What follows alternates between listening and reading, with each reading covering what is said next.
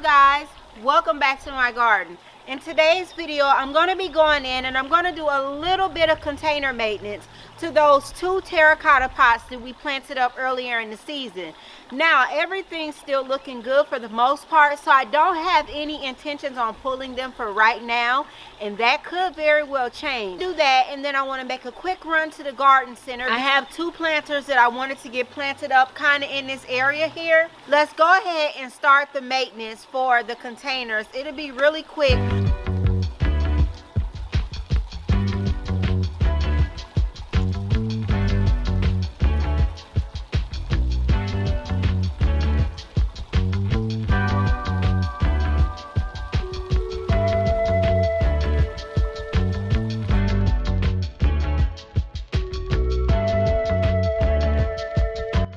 Ranunculus right here, beautiful blooms, but it's kind of like bent over. That's not what it's supposed to do. I am going to go ahead and cut that, and then this ranunculus as well.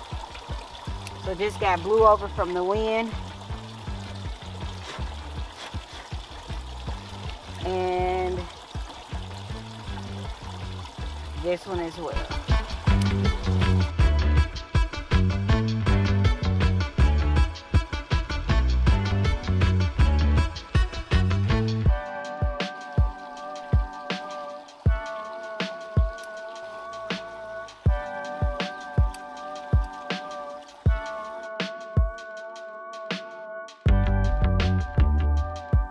You see right here, there are 2 roses on this stem here.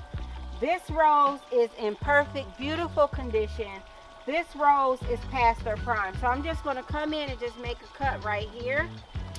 Leave the other one to go on and bloom. Now for this rose, what I'm going to do is follow it down till I have a set of 5 leaves. So you see this one is 1, 2, 3. 1, 2. Can you guys see that? 1, 2, 3. 1, 2, 3. 1, 2, 3, 4, 5. Or I can cut it here, or I can go down to this set of 1, 2, 3, 4, 5. So if I cut it here, it's going to branch off in that direction, so I'm going to cut it right there. I have my containers deadheaded. Let me show you guys the pair of containers that I want to get planted up, you know, just to go ahead and set an entire vibe for when you walk into this garden. These are the 2 containers that I want to get planted up. So let's go ahead, run to Sherwood for us, see what they have in the greenhouses, because he's been posting a lot of beautiful gems on his Instagram page. I need to get over there, see what's in the greenhouses, because those plants won't be there for long. So let's go shopping.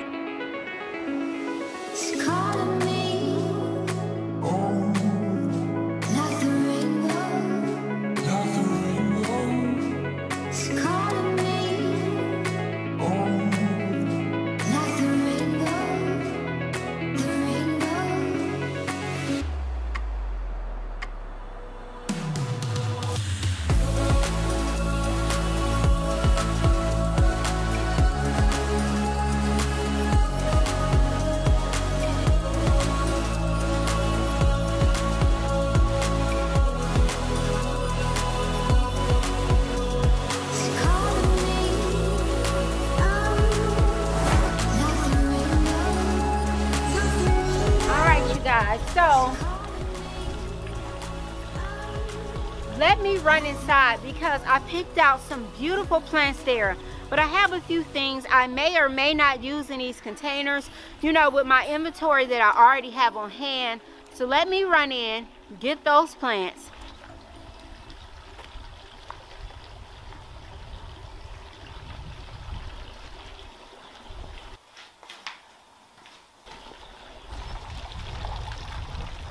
Some Vinca Vine, some roses, and some cordyline.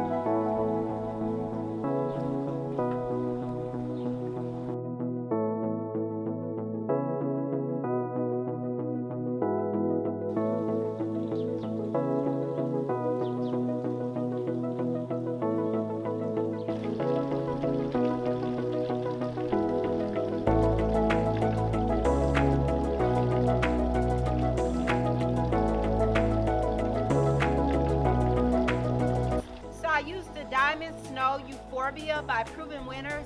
And what I like about it, it is very compact.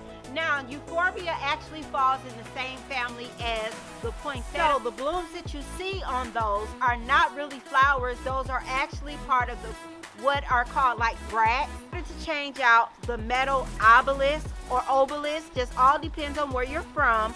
I started to change those out. I started to actually pull them and not use them at all. Now, one of the things to think about, the miniature roses are perennials. The Vinca Vine is actually a perennial in some zones and an annual. So the Vinca Vine can actually be pulled up and be overwintered inside of the house, as well as the miniature roses. Now, the miniature roses are hardy down to zone 4. I can leave those in, or I can pop them out or use them somewhere else. I can technically put them in my landscape because they are a perennial. I'm very satisfied on the look. Let me know down in the comment box, what do you think about these beautiful containers? Thank you guys for watching. Thank you guys for hanging out with me, and I'll see you guys in the next one. Bye bye.